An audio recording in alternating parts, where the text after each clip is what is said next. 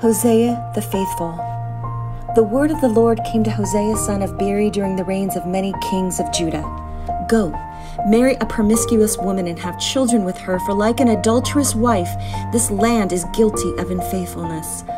So he married Gomer, daughter of Diblaim, and comparing her to God's unfaithful people, God said, "Let her remove the adulterous look from her face.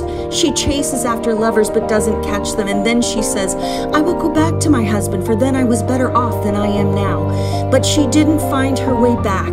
She was trafficked on the streets, and Hosea found her in the marketplace and bought her for 15 shekels of silver and said, 'You are to live with me many days and not be intimate with any other, and I will be the same to you.' So repent and return to the Lord.